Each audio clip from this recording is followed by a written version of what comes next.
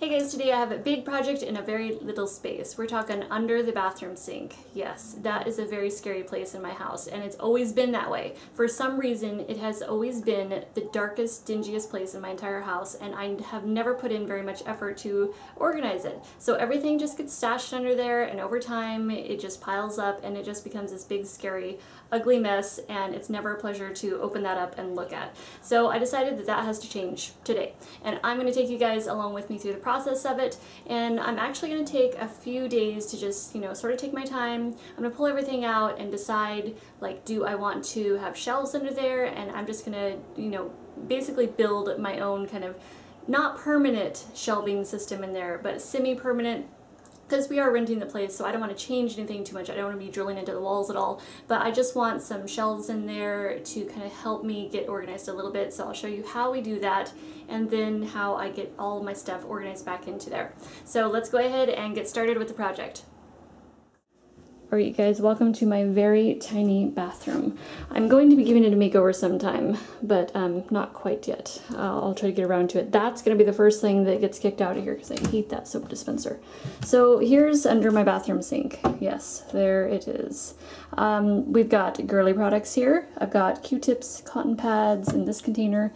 Looks like backup razors and some backup shampoo and conditioners, cleaning products here. And then in this bag, this cute little Barbie bag, which my friend gave me, it's like a reusable tote. I just use this to store like my hair supplies, like the, like L'Oreal Quick Blue, my developer, like Clean Developers, toners, purple shampoo. So it's not exactly totally out of control. There's not like a huge pile of stuff in here, but it just has absolutely no organization going on whatsoever. So we definitely need to fix this up, because right now I don't ever enjoy opening this up. It's just a dark, dingy place, like I said, and it needs some love. So I'm gonna see what I can do. I decided that I wanted to make some shelves, so we picked up a piece of 1/4-inch MDF. It was only $6 at Home Depot. It was just a small piece, but it was just enough to create one shelf. So we have the top, the side, and a center support. Michael cut out all of the pieces for me, and then I went to work painting. I wanted to paint the shelf white so it would be the most light reflective as possible since it was going into a dark cabinet. So I painted the top and the sides. I'm attaching the middle support to the top of the shelf, and I'm using my high temperature hot glue gun. At first I used wood glue, and then I didn't like it. It was taking too long to dry, so I just wiped it off and decided to go with hot glue. So I'm just going to fix the centerpiece, and I'm going to use a little extra hot glue along both sides of the centerpiece. That'll just help stabilize it a little bit better. And then I just hold it down and give it a couple minutes to dry. Now let's see if it fits. So I'm sliding it in underneath my bathroom sink, and it looks like it's good. I'm going to slide the sides in. The sides I'm not connecting, I'm not gluing them to the top. They can just wedge right under there and they'll stay put just fine. Now for phase 2, disguising the plumbing. So I'm taking the measurements for the top space and I'm using a piece of foam board. I'm just tracing out those measurements onto my piece of foam board. I have one main goal here, and that is to cover the sides and the back and then the center part of the plumbing. So I'm working on this in sections. First I'm cutting out the sides, so there is a side wall and then a part that's going to cover the back, and now I'm tracing out the piece that's going to cover the center where the plumbing is. That's where the pipe is. So I'm just going to cut out all of the pieces that I traced. These are all the measurements that I took inside. And I'm going to use this fabric. This is just a vinyl fabric. I got this at Walmart. It's just a white on white damask print. And I'm going to use this to cover up my pieces of foam board. When cutting out the fabric, I'm leaving 1 inch to 1.5 inches of overhang just to be able to wrap the fabric around the back of the board. I'm using this 3M spray adhesive. I'm going to spray my foam board on one side, just spray it really well. And then I'm going to come over to my table and press it down onto the back of my fabric. So I have my fabric laying pretty side down, and I'm pressing the foam board into the back of it. I'm going to flip it over and smooth out any of the wrinkles. Now it's time to finish off the back, so I'm just taking my spray adhesive and spraying all around the perimeter. And then I'm just pressing the sides of the fabric down and smoothing them out. And there we go. So now I'm going to repeat that process on all of the pieces of foam board that I cut out. Next, I'm using my hot glue gun to attach the pieces together. So I'm just applying some hot glue down one of the sides, and then I'm going to grab my other piece and press it into it and let it dry. I'm making 2 of these to fit on either side of the plumbing underneath my bathroom sink. I'm tracing out the last few pieces of foam board. This is going to serve as my drain cover. So I'm cutting those out, and I'm going to follow the same procedure as before. I'm going to leave a little bit of overhang for the fabric, spray on my spray adhesive onto one side of the foam board, press it into the back of the fabric, press it down firmly, flip it over, and spread out any wrinkles. Just smooth those out. And we finish off the back just like before, spraying the adhesive all around the perimeter, pressing the fabric down, smoothing as we go, smooth out any wrinkles. Just finish off the last edge here and we are done. Look at that nice sheen. It's got a really pretty shimmer to it.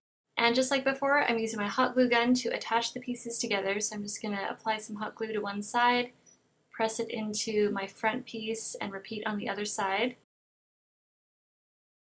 And just like that, my plumbing cover is finished and ready to go.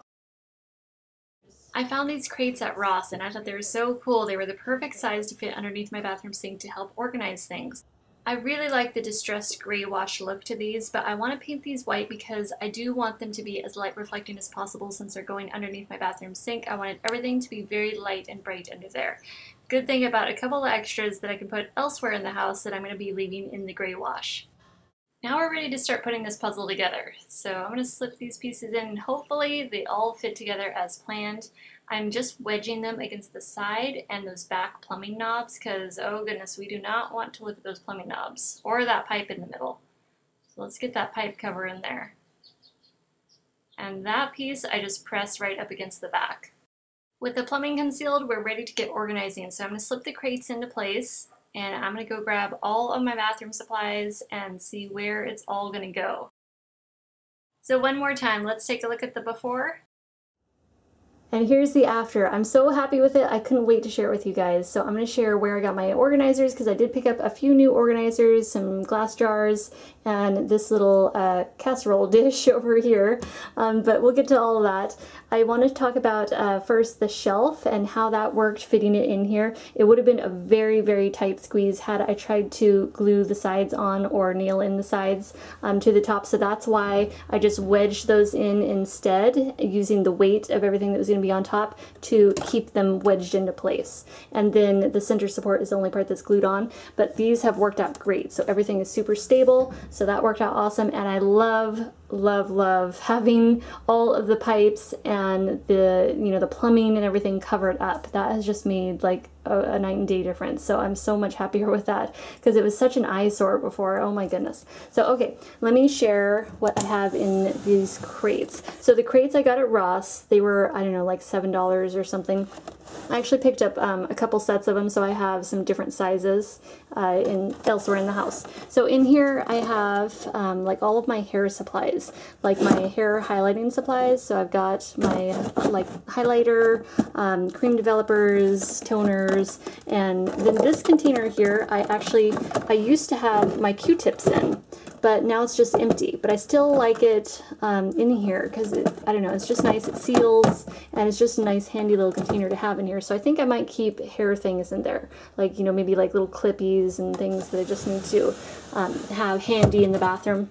And then in this crate, I have my little Dior box, which I got this for free when I purchased a perfume like years ago, and I've had it all this time. And it's just been really handy to store stuff in. I used to have my false lashes in it, but now I changed things around in my vanity. So now those are elsewhere, and then this box didn't really have a home, so I decided to use it in here to store all my girly products and backup Venus razors and pain pills for during that time of the month. So everything is all nice and neat and contained in there. And then in the back we shop at Costco, so we always end up like with a slab of backup stuff, right? So I have like a couple gallons of toothpaste back here. This is my favorite kind. I love that. And then let's see, we've got some Tom's toothpaste too. And then back here is just a backup, like a little Lancome eye makeup remover.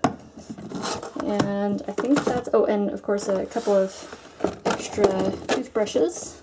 So that's all for the crates. But up top here is my favorite part. That just is like, oh, that just brings a sense of calm to me. I don't know what it is, but it just feels so good to just look at all of this, and I guess it's just the contrast from what it was before. But I just love getting in here now, and I have all of my like sugar scrubs I keep in here. Well, not all of them. I mean the ones that are currently in use. So I've got my 100% pure coconut body scrub, my 100% pure coconut nourishing body cream. Oh, I should mention for the scrub I always use a little scoop, so that's what this is, because you never want to like dip your hand into your scrub, because then you can contaminate it, so we don't want that. So it's always a good idea to just use a little scoop or a spoon or something to scoop out your scrub into your hand before you get in the shower. And then this is my organic Fiji coconut or pineapple coconut oil.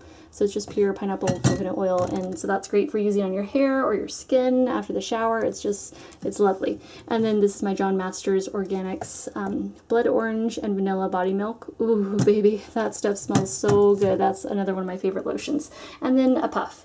And oh, did I mention, okay, this is a casserole dish, and at first my idea was to keep like all that kind of stuff like on a little like a small vanity tray and have that in here, but I couldn't find a vanity tray that I liked, and then I came across this just randomly at Ross in the kitchen section. So it's just a casserole dish, and I was just like, oh my gosh, I love that color. I wanted to do a little bit of an accent color, and so that's when I saw that, and I was like, that's it. That's what I want. And then I found these little towels, which most of my towels are all white, but I thought, you know what, I'll just pick up a couple of these because they just go so nicely with everything else in here. So these are my extra special washcloths and hand towel. So I don't know if I mentioned, those are from Ross, and they also have the full-size bath towels too. I didn't get any of those though. I just wanted those. And I already have enough bath towels that I got from Costco, just plain white ones. So on this side I have just like my cotton supplies, like my Q-tips I keep in here, and then cotton pads in here. And I got those both, these containers, glass jars at Ross for only a few dollars each. In the back here, I'll just move these. I have two little acrylic containers. Those are both from Ross also. I know everything's from Ross. Sorry. It's like my TJ Maxx, my Marshalls, you know, it's the only one we have out here, so it's where I shop all the time.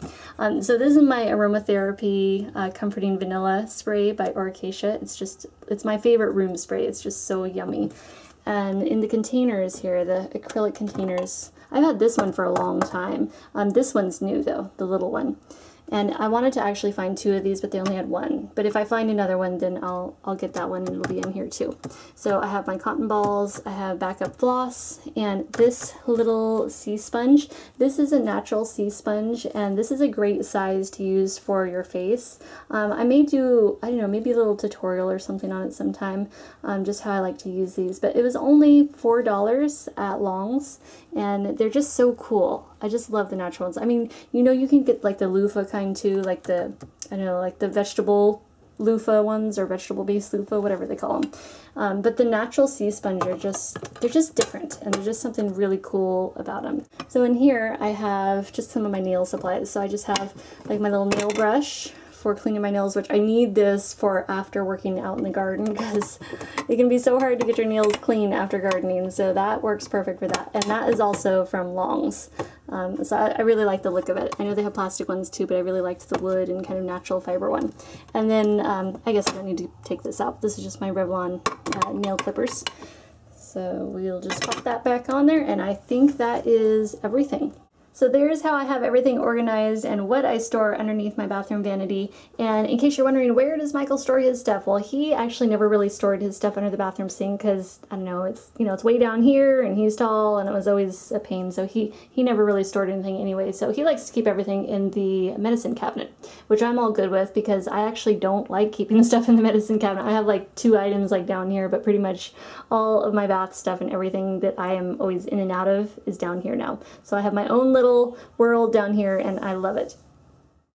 So I can't tell you how good it feels to finally have my under the bathroom sink area organized and have it be kind of a pleasure to look at now. I actually enjoy opening it up and getting in there now. So I hope that you guys found some inspiration, some organizing inspiration from this. I know that I had a blast getting in there and tearing it apart and finally, you know, doing something about it. So thank you guys so much for watching, and I will see you in the next video. Bye.